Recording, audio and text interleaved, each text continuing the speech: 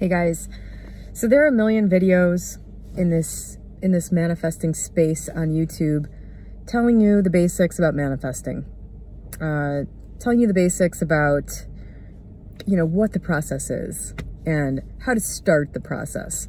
But there is a severe lack, I think, in real talk from people who have actually been through everything about what that actually looks like and how you actually do things like maintain a mental state that is different from the one that you're used to being in, that has produced a certain outer 3D world effect for you that you want to change. And so this is not easy. This is where all the work is. This is where it's hard. It's not all just a magical, fairy dust unicorn ride from point A to point B for many things, especially if it's something in your life that's troubling. Back when my comments were open and my chats on Reddit were open and all that stuff, before I shut it all down, locked it all down, I used to get a lot of messages from people who were in like a bad family situation. That's the kind of thing where if you're sort of stuck in a situation, it can be really difficult. It can be really hard. I mean, if you're confronted regularly with the things that you don't like, then, how do you stay in the state? How do you not give in to that? Sometimes it can feel like things are happening to the point where you just can't handle it. You want to stay in that state, but you're just nailed too frequently with the unpleasant thing in your life, for you to just, maintain this attitude. And I have I have a few little tricks in my bag, things that have worked for me. And I wanted to just share one of them. This is really simple, and it's actually kind of difficult to remember to do this, but I'm the type of person where if I have something negative in my environment, my mind wants to go to it and solve it. Like, I'm a problem solver. I don't know if there's a problem solver type of personality, but if there is, it's me to a T. Like, I'm like, what is this? Let's figure it out. What do we do about it? I'm ready to do something about this. And so for me, when there's something I can't do anything about, it's really frustrating. And it's almost like habitually my brain will just go there. It'll be like, it's like my brain is constantly scanning for, is there a problem and can we fix it? And so if there is a problem that is not being fixed, it'll continuously like hit it on its scan. It's very annoying. And, it's easy if you're not present and conscious to just dwell there almost in the background. And it can just kind of ruin your day all the time. So like if you have a family situation, that it is unpleasant, there's, you are stuck in a situation, or you're not ready or willing to leave a situation, and there's something in your environment you don't like, your mind can just go there regularly, especially if something's happening like every day. So all I do is, this is really simple, all I do is just remind myself this can change. That's it. When my brain's going over and over, well, there's this problem, what do I do about this? I can't really do anything about this. I really hate this. What shuts it up is and what shifts my what shifts my mood is just saying to myself, this can change, and I don't have to know how. This can change. I don't have to figure out how. I don't have to make any decisions today, right now. This isn't an emergency. This can change. Because one of the things about this whole process that you've lived through your whole life already, I guess unknowingly, for most people unknowingly, is that, situations tend to resolve themselves. Problems have a way of resolving themselves. This is a cliche that we've all heard. And they do. And when it's time for you to act or figure something out, it's obvious generally.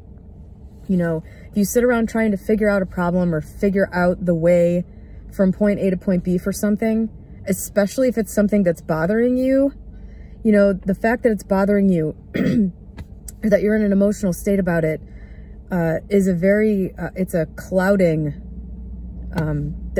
it clouds your judgment. It makes things, your emotions being all up in a tizzy, you're not seeing clearly anyway. So job number one is to return to a state of peace. For me, this can change and I don't need to know how.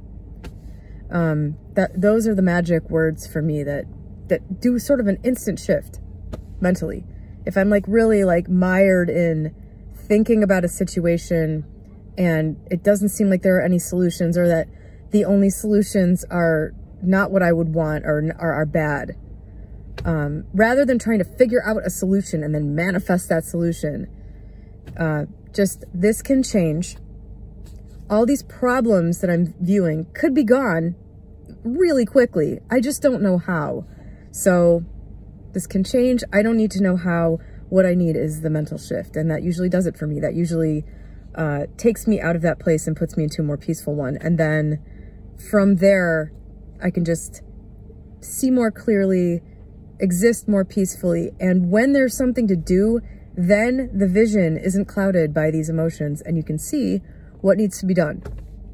Or sometimes beautifully, something just happens and it changes everything, and you realize that you really never needed to figure it out in the first place. You just needed to relax and like go clean your room and not worry about it, and the solution would present itself eventually. How many times in your life have you had that? You worried and worried and worried about a situation and then it didn't even happen, or you tried and tried to figure something out and then some random event that you never could have seen, or some random solution that you never could have thought of, just presents itself seemingly out of nowhere. So really the key to this particular state of mind is just finding a way to set it aside. And so for me, this can change, or this can change are the three magic words that I mean, I can go from like being in a terrible mood about something to going, oh, why am I even thinking about this? Why am I even worrying about this? This can change. This isn't some hard and fast situation that is set in stone that I must now navigate around all these stone statues that are in my way. This whole situation, it's like recognizing that things are fluid and not as solid as they seem to you when you're in this state of mind. I hope that makes sense.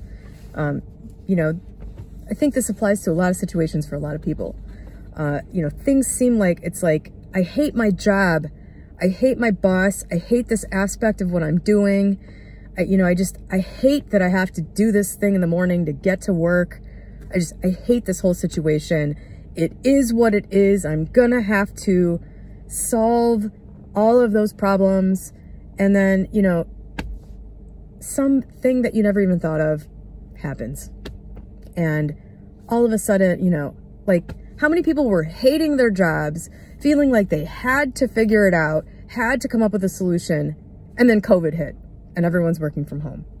How many people's job situation, hatred of their job was changed like overnight because of COVID? There are so many random things that can happen to fix your problems. There are so many, you know, existing in the state of there are so many things that could solve this problem, for me it's a way out of that mental state of feeling miserable and obligated and responsible to figure it out yourself.